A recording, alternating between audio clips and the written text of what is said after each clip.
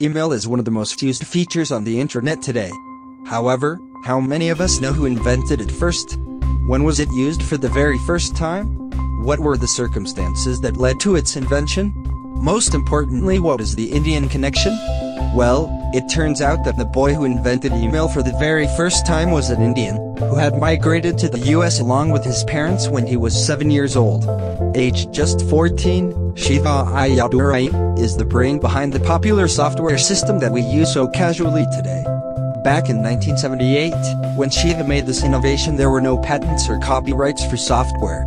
The US government made an amendment to the Copyrights Act only a couple of years later, in 1980, to include software. Following this amendment, Shiva applied for a copyright in 1981 and received the same in 1982. To understand the circumstances that led to this innovation by a young Shiva, we need to travel back in time to an institution called University of Medicine and Dentistry of New Jersey, UMDNJ. It is worth mentioning here that not only was this a small institution, but also that Shiva had to work on the project with almost no funding, or at the best very limited funds. Yet, it was his determination and the support he got from his family and teachers that helped him in completing the project successfully.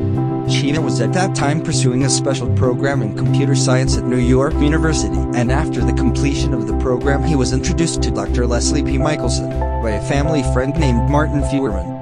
Dr. Leslie was the director of the Laboratory Computer Network at UMDNJ. Recognizing the talent and dedication of the young boy, Dr. Leslie gave him the position of a research scholar and assigned him the task of converting paper-based email communications within the UMDNJ to an electronic one.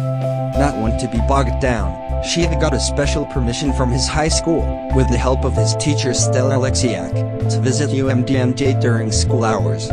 He carefully studied the present inter-office communication system of the university and replicated the same in an electronic format using Fortran programming language. Since Fortran required that all names be in uppercase, and because the operating system capped the program names at 5 characters, Shiva named his program Email.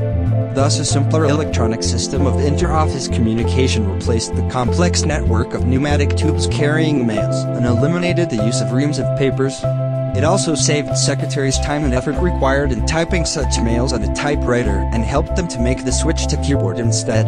In 1981, Shiva received a Westinghouse Science Talent Search Honors Award, which is considered to be baby Nobels, for his invention. Thus, it is this then 14-year-old Indian American's invention that was the precursor to texting and chatting. While emails have become all too common today, let us not forget the brain behind the invention and thank Mr. Shiva Ayyadurai for this time-saving innovation that has made life and communication so much more easier for all of us.